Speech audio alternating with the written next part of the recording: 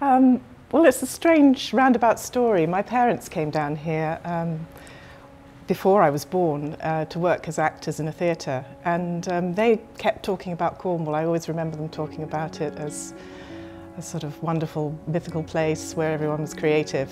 And then they didn't come to live in Cornwall. Instead, they went over to America. And years later, I just felt more and more drawn to this place.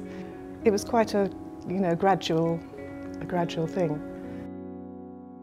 I do most of my painting in the studio, but whenever I go away or just walk out on the coast path, I like to take my sketchbook and just line and charcoal. I don't tend to take a full set of paints out. It's just very, very quick things, which sometimes can be just as good as spending a long time over a very laboured drawing. Yeah. Everything that's outside comes inside and into your work. It's not really,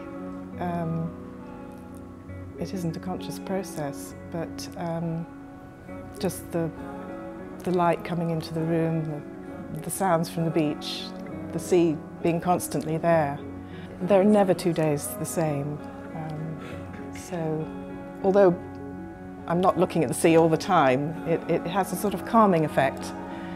And there is a sort of suspended time here which helps you to focus.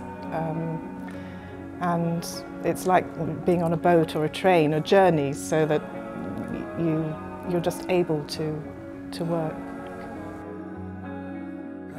No, well, I love working with all sorts of different brushes, and this is a beautiful one, this Oriental brush, which I've used. You can see some of these marks here are to do with that brush.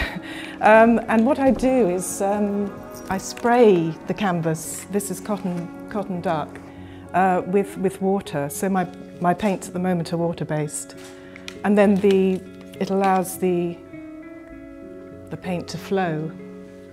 So it's a very fluid way of a calligraphic work. It's almost a sort of notation, which I like in Oriental art. I think colour's always been very central to my work. I mean, in my earlier figurative work at art school, it always played a big part. But it wasn't really the thing that they liked at Camberwell, where I went. But still, I had to believe, I loved Matisse and Bonnard and all the great colourists, and I went on.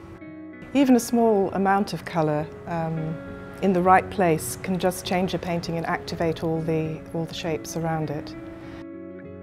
I started with, in fact, over there, where the sun was coming in, and these marks are relating, this diagonal slant is relating to the path of the sun coming in summer, in the evenings. And quite often a bit of colour put here can throw everything else around. It's really just trying to get a balance in the end.